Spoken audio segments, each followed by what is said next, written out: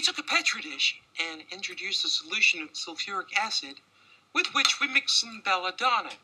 To this, we added 10 cubic centimeters of ethyl bromoacetate, or tear gas,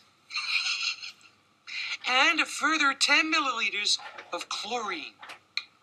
We then froze the compound to absolute zero and then heated it to 8,000 degrees Celsius and transformed it into a gas, which we fired through a carbon wall at Mach 14, directly into a Nazi stormtrooper's helmet.